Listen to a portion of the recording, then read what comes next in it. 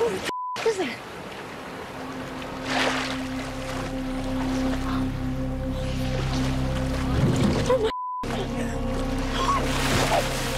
That dead body Daphne found floating in the water was finally revealed in the White Lotus Season 2 finale. I just knew I was gonna want to see the finale.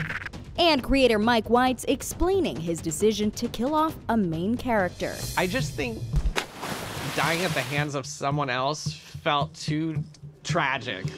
Major spoiler ahead if you haven't watched in 3, 2, 1. So in the end, the dead body belonged to Jennifer Coolidge's beloved character, Tanya.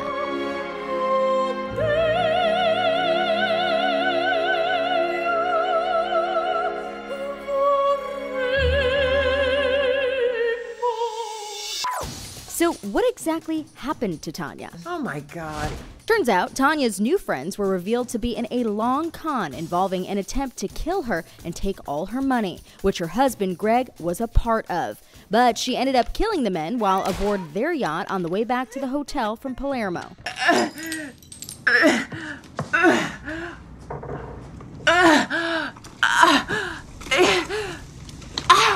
No, it's all right. I'm alive.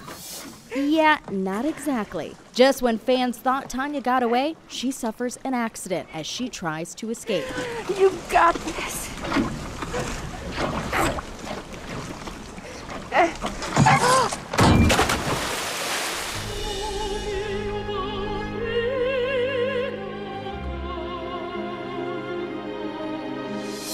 As for why Mike White decided to kill her off, well, it had to do with a statement she made in Season 1. Tanya is sitting with Greg in the last episode, and he's talking about his health issues, and she says, I've had every kind of treatment over the years.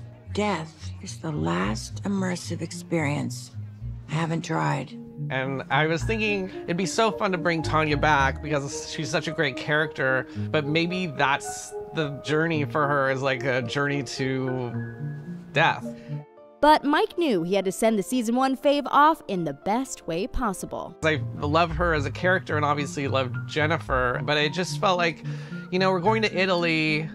She's such a kind of diva, larger than life female archetype.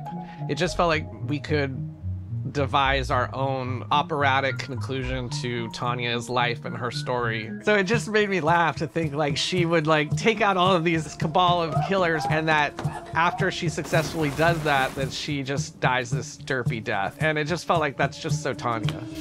Everybody has been gushing about you, Jennifer. They look up to you. How does that make you feel? Well, it's probably because I'm the oldest. No, because you're a legend. That's why you're a legend. You're a legend. Yeah, icon. While we won't see Tanya at another White Lotus resort again, Jennifer isn't leaving the franchise empty-handed. The actress won an Emmy for her first go-around as Tanya in Season 1. Your Emmy, all these famous fans like Prince Harry and Meghan Markle, does that fill you with pride or pressure? Well, it's over. I mean, there's nothing I can do. That, you know, it's if we were filming right now, I don't know, it would be different, but you film it and you have to sort of let it go. And more good news, Jennifer also scored a Golden Globe nom for her work on Season 2. Jennifer Coolidge Renaissance should be taught as an important part of American history. I agree.